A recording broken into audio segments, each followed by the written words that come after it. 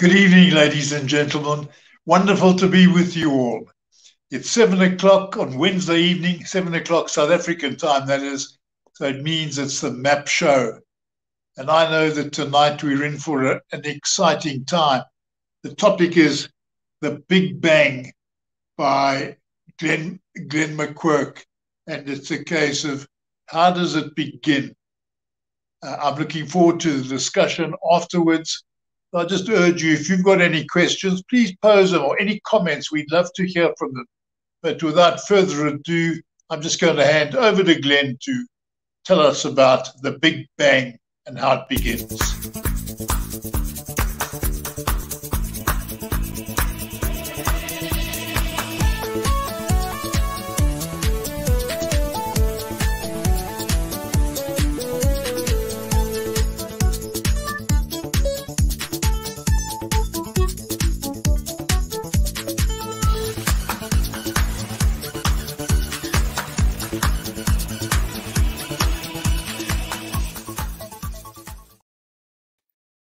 Well, good evening. This is really the best day of the week, or the highlight of the week, because I get to spend my mornings with Peter and I get to spend my evenings with Peter again. And so we can have some great discussions in the morning, which lead to even better discussions in the evening. And so this morning, while we were busy talking, I wrote down on a piece of paper these two words, Big Bang.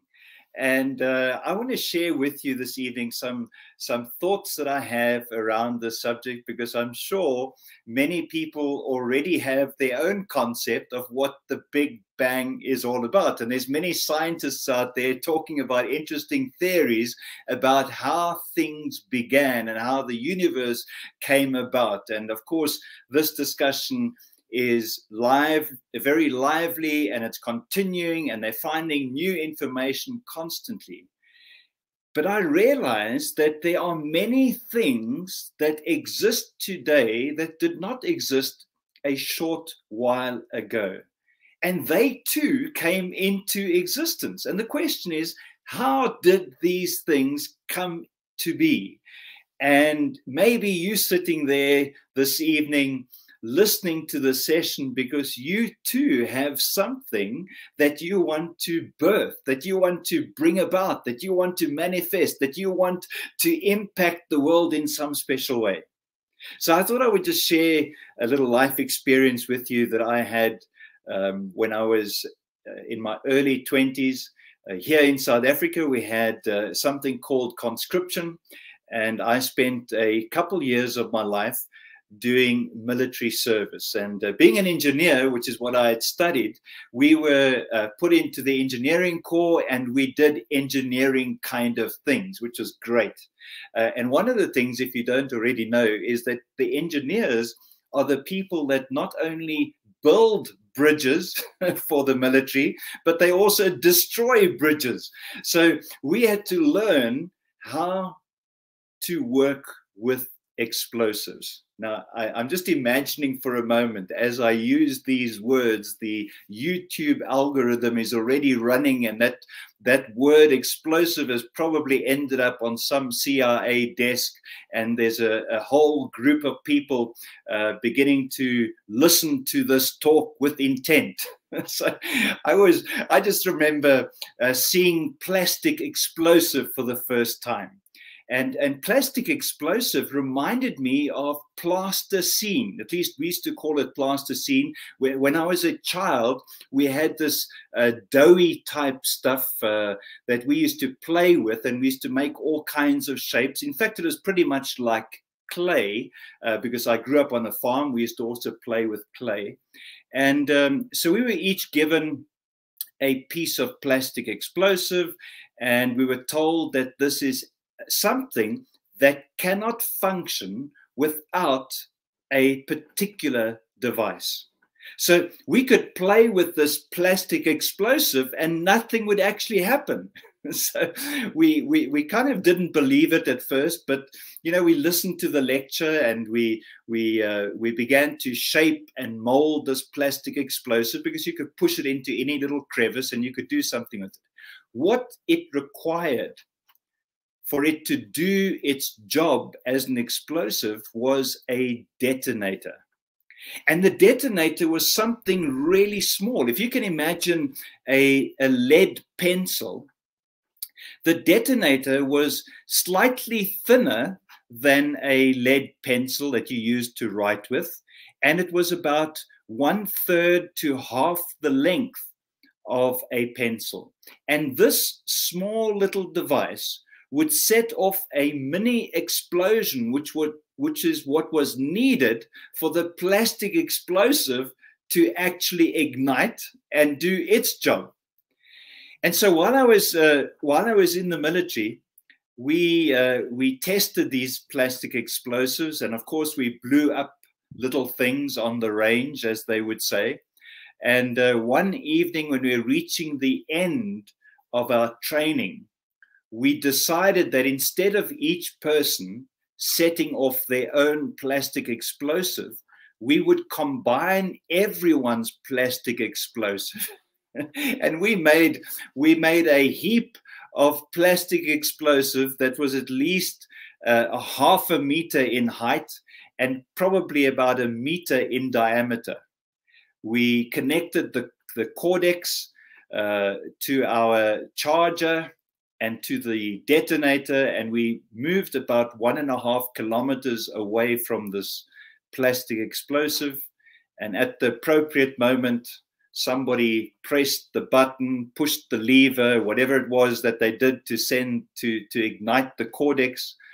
And my goodness me, I've never seen such a big explosion in all my life. You see, we had put this plastic explosive under what one would call a scrap yard. You know, today where they throw old motor vehicles away. So there were car parts and all kinds of metal fragments. And of course, when this explosion went off, there were pieces of metal falling where we were 1.5 kilometers away. And it all started with this small, tiny, insignificant little detonator. So what I want to share with you this evening is that every big thing that you marvel at today began as a small, insignificant idea, a kind of an aha moment, a revelation. It comes at the most unexpected time. It comes when you least prepared. It kind of catches you off guard. Sometimes it's staring you straight in the face and you just can't believe it can be so simple. You know, you're looking for a complicated way to start whatever it is that you're busy with, because you think to yourself, it has to be complex. I was reading or watching a short video on the Apple headquarters, which apparently cost in excess of $5 billion to build. And also, previously, I had watched a video on how Steve Jobs began with that company in a garage at his family home. And those two pictures just don't seem to relate. On the one hand, somebody's sitting in an unclean garage where they've got to reverse the car out so they can do what they need to do. And on the other hand, there's a $5 billion head office that people look at. So when people look at the $5 billion head office, they think there had to be some magical endless pit of resources for this person to start that particular vision. Yet, what started it, what ignited it, was a passion, a burn in their heart. And so I want to encourage you this evening to start listening to your heart, to start being obedient to the things that make your heart beat faster. So often we have these moments, we have ideas, we see things that could be, but somehow we have a negative self-talk that suggests that we are not capable of achieving everything necessary for the vision to become a reality, and we don't pursue it. I want to tell you, the only thing that you and I need is the ability to see that vision already accomplished and have a desire in our heart that is strong enough to ignite the passion that's necessary to push you forward in any circumstance. When people connect with something that they're passionate about, they don't turn around looking for somebody who's going to provide them funding. They don't look around, they don't look at the clock and say, it's time to knock off now, I've been working too long. No! When people connect with their passion, or when their passion is ignited, they do it anytime, day or night. In fact, they will do it day in and day out, because there's something incredibly magical. I wrote a message to someone earlier today, and I said, when you do your Map for Life presentation, magic is going to happen. And as I wrote that word magic, I also saw the word MAPIC, M-A-P-I-C, which was, for me, was kind of something epic is going to happen. And so the idea of a big bang is almost what I'm wanting to say to you this evening. It's the thing that you are aiming to create, the vision that you have, comes from what appears to be nothing. It's like there is nothing there, and suddenly you begin to speak about what you have seen, and as soon as you begin to declare the very words that describe the vision that you see, it begins to kindle that flame of passion within you. The knowledge about the subject increases. You get more excited about it. It causes you to begin to take action. And when you begin to take action, you set things in motion that's going to create what others will see as a big bang. Because I want to tell you, nobody saw Steve Jobs or Bill Gates or Elon Musk when they started their projects. You know, I can just imagine there Bill Gates at the age of 12 sitting behind a computer with these lenses that were as thick as a magnifying glass, busy typing away, writing code. Nobody saw that. Nobody saw Steve Jobs in the back of his garage and said, there's a guy that's going to build a big company. Nobody was next to Elon Musk while he was sharing a bed with his brother. While his brother was doing programming, he was sleeping, and they changed in their office because they had nothing else. And maybe what Peter said to me this morning is, he asked the question, he said, what's the opposite of courage? And he gave an answer that was completely unexpected. And he said, the opposite of courage is conformity. Maybe alongside of that is our desperate urge to remain in the comfort zone. The big bang is what happens when you step outside of what everyone else expects you to stay in. When you cross the line, when you step out of the comfort zone and do something that goes beyond what you feel comfortable doing, when you do that, you have ignited the cortex.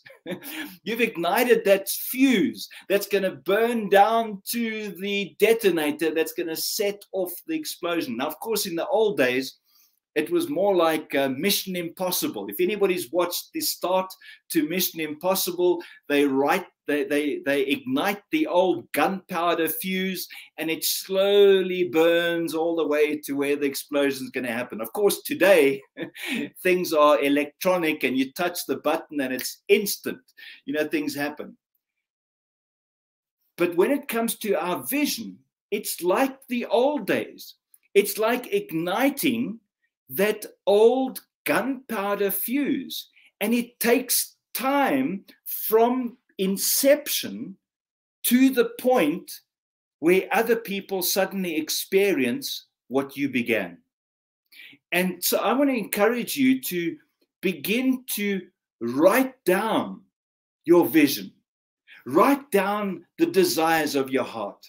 Put it on paper, because I know when you do that, one of those ideas, one of those desires is going to cause something to happen inside of you. It's going to create an experience that nothing else can ever do. Because when you connect with your purpose, something amazing happens. It grabs a hold of you and will never let you go. It will pull you, it will draw you, it will push you, it will do all kinds of things to ensure that you stay on that path. Because when you are on that path, you feel like you are alive. So maybe, just maybe, when Peter said the opposite of courage is conformity, perhaps today, the reason you're not experiencing what you desire is because you haven't taken that step of courage, that step of faith.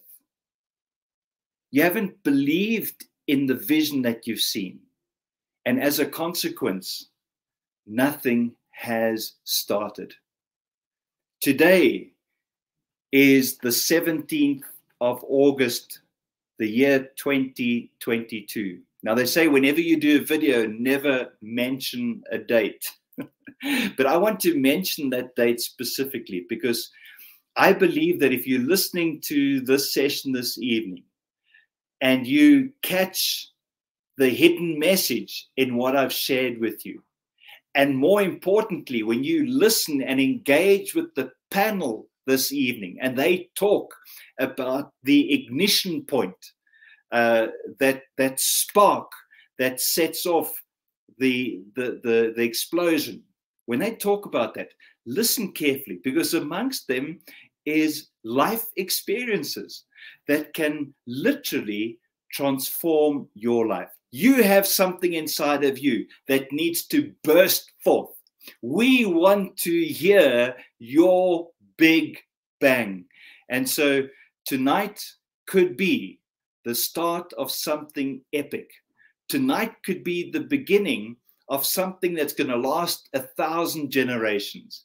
So I want to encourage you, and I want to encourage the panel to really take a look at this concept, and we can together start something really exciting. So after this short break, Peter will come back. I just want to remind you that every Wednesday evening, same time, same place, join us. Share your comments. We would love to hear from you. Peter will introduce the panel in a moment.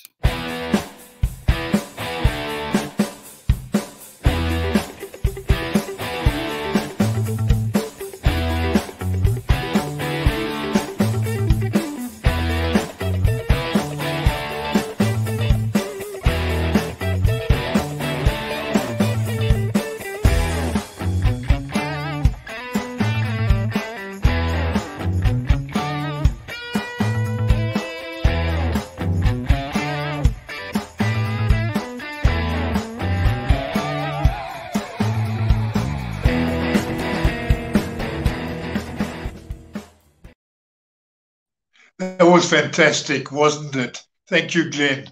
I really got excited about it. I got excited this morning when we were talking about this concept of the Big Bang.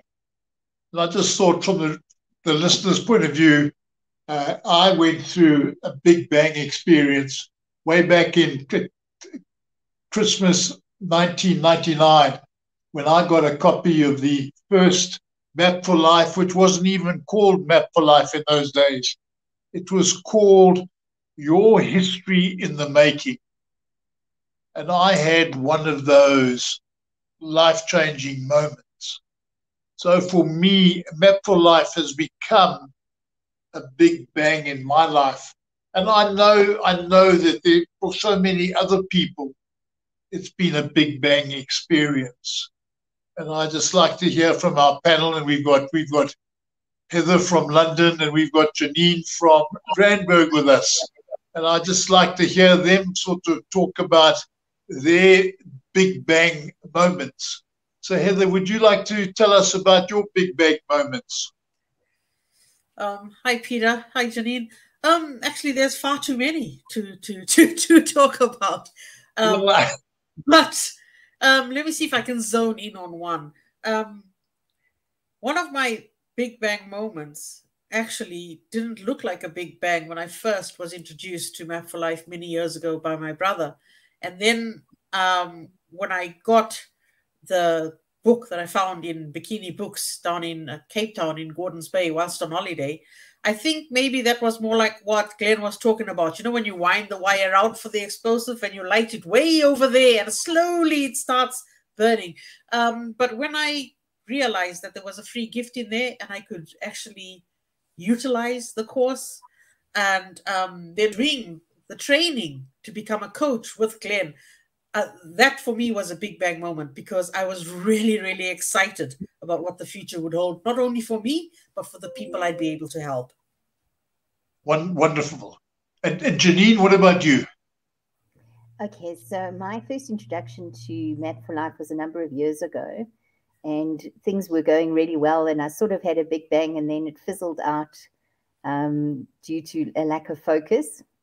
And then just before lockdown, I picked up Map for Life again and I joined the Map Cafe, and that brought a big bang. It started moving then, and a lot has changed since then. A whole lot of stuff has happened. Now, the lockdown period, was that a big bang experience? It certainly was a change of lifetime, and we all went through experiences.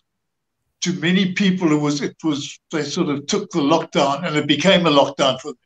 But Janine, the way you talk about it was not a case of a lockdown; it was a case of a time of learning and a time of growing. Would you like to expand on that?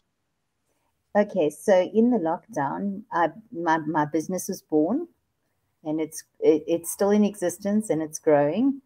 During the lockdown, I spent a lot of time. There was so much free learning available online that I expanded my mind significantly, and things that usually cost, well, prior to lockdown, they cost insane amounts of money. Were available for next to nothing. So lockdown was a feast for me. I really enjoyed lockdown, and I'm an introvert, so it was like even better. Oh, wonderful. Heather, how did you experience the lockdown? Well, lockdown was fantastic for me because I've always wanted to work from home, and I've always been told that the kind of work I do cannot be done from home, which was so wrong because it all worked out beautifully. But I think lockdown, if people sit down themselves and reassess what they went through during that period, it actually was a big bang for a lot of people. Yes, there were a few that couldn't cope, but for a lot of people, it was a big bang. Fathers got to spend more time at home. Parents who especially over in the UK, that commute for 2 hours, 4 hours a day, actually, they got that time at home with their children. They were able to do things with their children. They had to become innovative because you had to now create games and things in your own home that you could do with your children. You couldn't send them off. I also found that when I used to go for my daily walk, people were more polite. People were greeting me. They never used to greet me before. I'd say good morning, good evening, and they just look at me and walk past. Now people wanted to talk. Yes, they maintained the distance, but communication improved. So for me, lockdown was a big bang for a lot of people. New careers, new ideas. So yeah, very exciting period. Wonderful. Janine was with us this morning as we were having coffee and breakfast, and we spoke about the Big Bang, and we spoke about how one of the things we touched on was that maybe we need a Big Bang because so many people have become trapped in this prison that was there, and we need to break out of it. And that was what we were talking about. But just listening to both of you, neither of you were in a prison. You were out there really enjoying the change, and that the change, you were able to maximize the opportunity. And I think that's what's exciting about this Big Bang concept of maximizing the opportunity. Just another thought that went through my mind when we were talking about it was we just finished the Commonwealth Games. Now, I don't know to what extent you two have watched the Commonwealth Games, but I watched quite a lot of it. And I sort of just that concept that every event, or certainly the athletic events, started with somebody firing a gun. There was that big bang that started it off. And I thought, well, I just like that concept. And it's a case of getting us going. And what would you like to say to that point? Well, before the Big Bang, there was always a warning, right? Yes.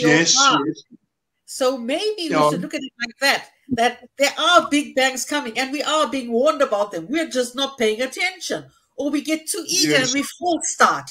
There's always some of us who think, right, it's going to happen, and we start running with it. But, well, hold on, we're running at somebody else's Big Bang, not our own. So I like the concept of warning, pause, get ready, and then just go for it. Yeah. Janine? Yeah, look, I think the lockdown was the warning. And I think the gunshot is imminent. And we need to start working together to make sure that race actually gets won by everybody. Because if we don't work together, it's not going to work. Yes. I just seen a post coming through from Ngwadi from East London, and he's spoken about that when life offers you a lemon, we must turn it into a lemonade, and that the lemon is that warning. Would anybody like to expand on that thought? Turning a lemon into a lemonade. Every day has challenges, Peter. Every day you get a lemon. It's what you do with it. Yeah. And every day you've got to conquer it and do something marvelous with it. Make that lemonade. Or maybe soak it in vinegar and then suck on it later. But you know what I mean? You got to do something with every opportunity that comes your way. I like that. Now, coming back to what Glen was talking about, and the question of courage, and the opposite of courage being conformity. Did you think about that at all? Janine was in the discussion this morning, and I saw she was blown away by the thought. Janine, would you like to start off and talk about conformity as the opposite of courage? Absolutely, because conformity is safe and easy, because everybody will accept if you're a conformist, everybody will accept what you're saying and doing. If you challenge the grain, people will be resistant to what you're doing. And I don't think many business people, if they conformed, their businesses would never have been born. Their purposes would never have been fulfilled, because they would have been pulled back. Because, I mean, when you start a business, oh, no, it's not safe. I can tell you, so many people have told me, no, you can't do that. It's not going to work. And the reality is, conforming is easy. Getting on, Glen has this thing about the conveyor belts in the airport.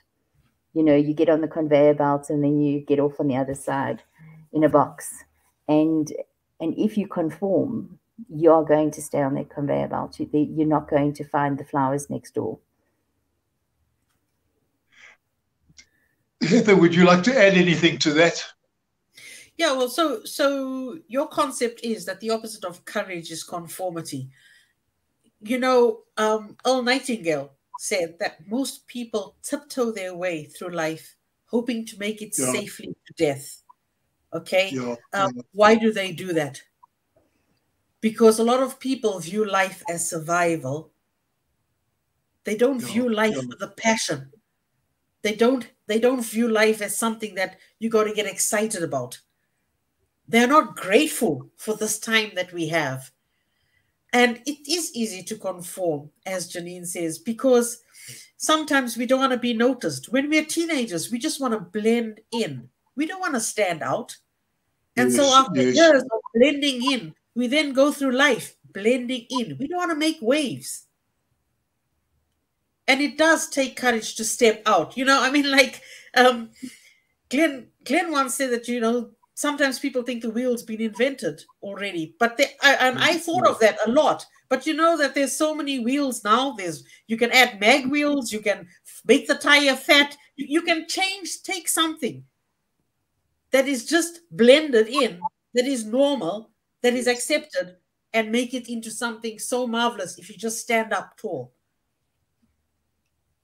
Yeah.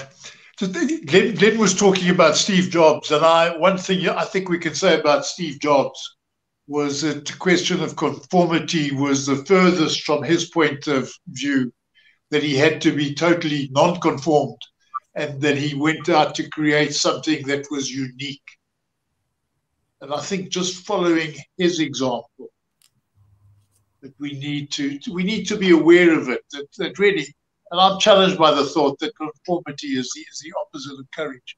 But I'm also thinking of that verse from the Bible which talks about not being conformed and how we need to be transformed.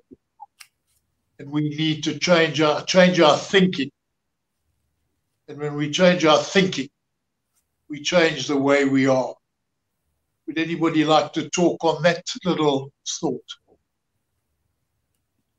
Yes, if you change your thinking, everything changes, because the way you perceive the world is how the world around you will be. Because if you think negatively and you encounter others, you're going to see them through the lens of negativity. So no matter how good they are and how wonderful they are, and things, the way you approach things also changes because of your mindset. So if you believe in something magnificent happening, something magnificent is likely to happen.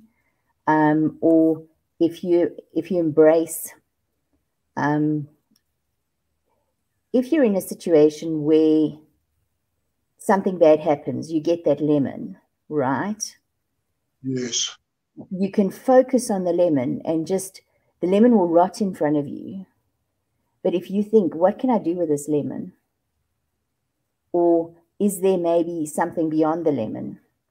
You know, you can actually create something or move away from the lemon, shall I say. An example would be that I lost my job. And I could have kept staring at the fact that I was unemployed and the market is not great. But then I decided, let's start a business. And it worked. Wonderful, wonderful. Heather, any comment from your side? Yeah, you know, you're talking about what you think about and what it relates to. So why do we all view a lemon as a bad thing? It's because of what we've been told to think about a lemon. Oh, yeah. Right? But why, as Janine says, change what you think of a lemon to be. I mean, instead of thinking of a lemon as something sour, something that's going to curdle milk, think of a lemon as... A lot of the English people think of a lemon as something to add to their plums, you know, something to make cheesecake with.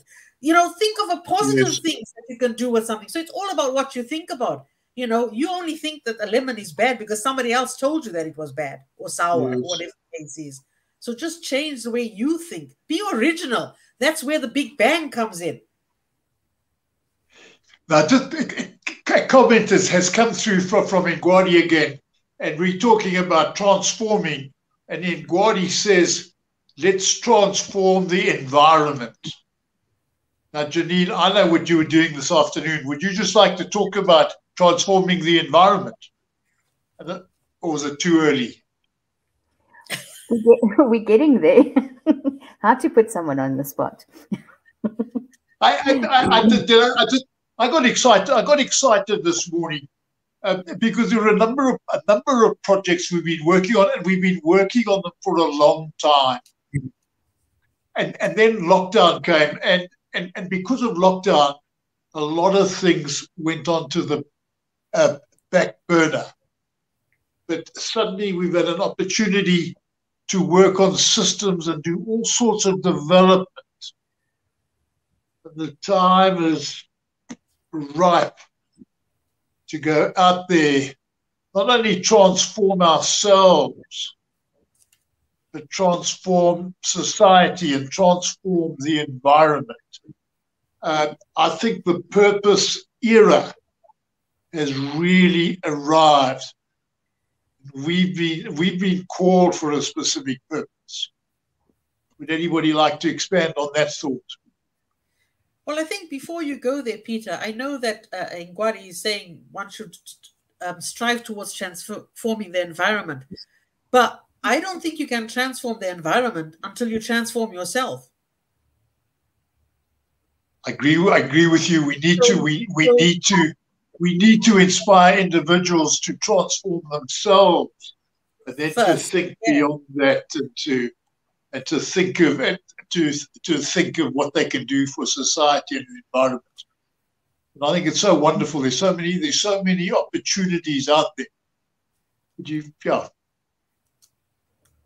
Yeah, I was extremely excited this morning because it's what I'm seeing is a collaboration of a number of different organizations that wouldn't normally talk to each other, and with the objective of making people's lives better. And that is so exciting for me. My heart wanted to burst when we were talking this morning. And yes, I was in the same boat, Joe. and the things that I'm doing, is a channel to make it happen easier, which is so exciting, so exciting. Now, Janine, before you joined us, I just happened to pick a book up that was here, and I didn't know to what extent it was going to fit in with the theme of the Big Bang. And the book is entitled "Chase the Lion," and it's written by Mark Batterson. And he says that if your dream doesn't scare you, it's too small. And it's a book based on just a little throwaway verse from the Bible where, and let me see if I can lay my hands on it, and whereas there was also Benai, son of Jehoiada, a valiant warrior from Kabzeel. He did many heroic deeds, which included killing 2 champions of Moab. Another time, on a snowy day, he chased a lion down a pit and killed it. And Mark has taken that story, and that has become the story of his life. And it's a case of having a dream that is a dream that can scare you. You know that for that to succeed with that dream, you need your Creator to be there and empowering you to reach out and to conquer that dream. And I think that's what we've been talking about. And that's the Big Bang. So that's what we want to inspire our listeners to do, is to be inspired to go out there and chase that lion and make a difference to both in their own lives and then to society and the folk around them. So, folks, it's just been wonderful to share some of these ideas with you. I don't know if there's anybody who would like to add another thought before we say goodnight to all. Heather? I was just going to say there are 2 lions that you're chasing. The one lion is your dream, and the other lion that you're supposed to kill, that you're chasing into the pit, is the one that's stopping you from going for your dream. So conquer wonderful. both. I like it. Conquer both. Conquer both. Janine? Don't be afraid to chase your dream. And Get out there and do it. Don't think it can't happen because you're too small.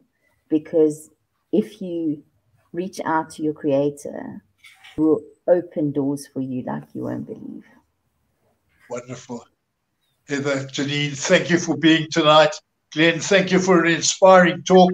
And everybody out there, thanks for being with us. And we look forward to seeing you next Wednesday. Good night. Sleep tight. Good night.